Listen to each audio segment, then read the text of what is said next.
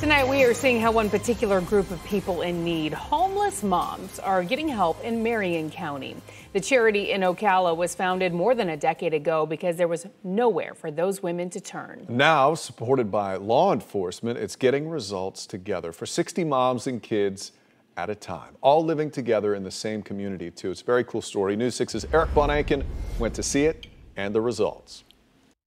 I used to live right here in this apartment right here at the bottom. This is Janine Ross's past. This Northeast Ocala apartment complex was her home with her children for the past year, and it is entirely the reason she says she now has a future. I was doing narcotics, and I was not taking care of myself, or let alone loving my life or my kids the way I should. So being here gave me opened up a new life for me. What you're seeing here is what the ladies live in. April McDonald runs the complex known as Hope Villas. She is the executive director of Project Hope, a faith-based charity founded in Marion County to care for homeless women with children. They come from shelters, domestic violence shelters, emergency shelters, off the street, living on a couch with family, and they come literally sometimes with their children and one bag. And we give them new beds, all the furnishings, everything they need to start, just anything you would need to start up with a new home, with the whole goal of them becoming self-sufficient.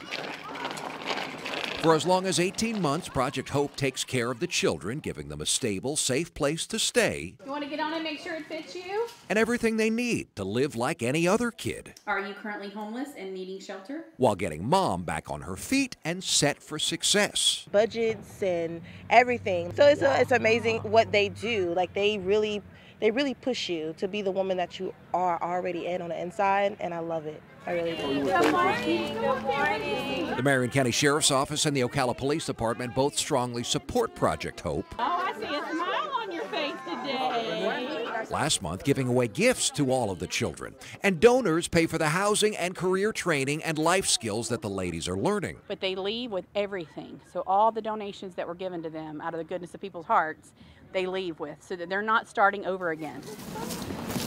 Janine has now left her past behind and doesn't look back, only looking to the future. I got my CDLs, and I'm going to go get my first truck soon. You're going to drive a truck? Yeah. I drive school buses right now for the school board of Marion County, so. How awesome. We wish you luck. Thank you.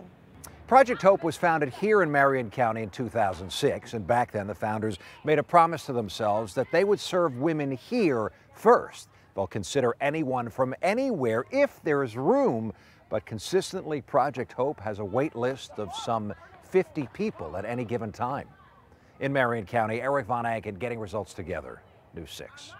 What a blessing. And 18 months is the time that you need to get back on your feet. To, Plenty of time. Yes, absolutely. Good stuff.